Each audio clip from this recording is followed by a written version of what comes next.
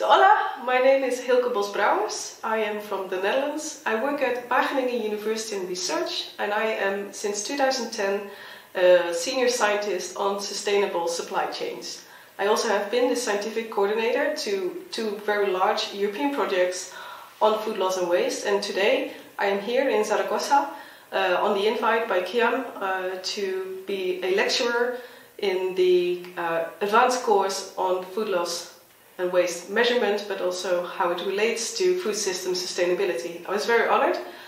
I always say I know very little about a lot, but during the course I was focusing on the role of policy and policy instruments. During those lectures I really tried to explain what the role of policy and policy instruments is in the prevention and reduction of food loss and waste. Because it's such a big problem for so many parts of both industry, NGOs and society, the role of government is equally great as well. So there are many targets and policies that are there on a national level, but also European level, international level, which really show ambition to have food loss and waste across the globe and coming down to even individual organizational levels. So trying to explain the role of policy, it does include, of course, understanding the causes, the types of interventions that can be made and the actions that need to be implemented by the industry. The role of government predominantly focuses on creating the right context, environment, possibilities and support for those actors that are actually doing the intervention project and implementing all the measures that are necessary to reduce the food loss and waste. So in order to fulfill those supportive role, we need to look at a whole scala of potential available policy instruments. And they range from very voluntary, informational, educational instruments to the very strong control and command type of regulatory measures where things are enforced by law.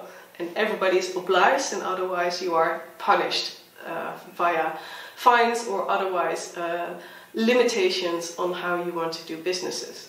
So during the course I explained all those different types of instruments and how they look like and how they can be utilized in trying to prevent and reduce food waste.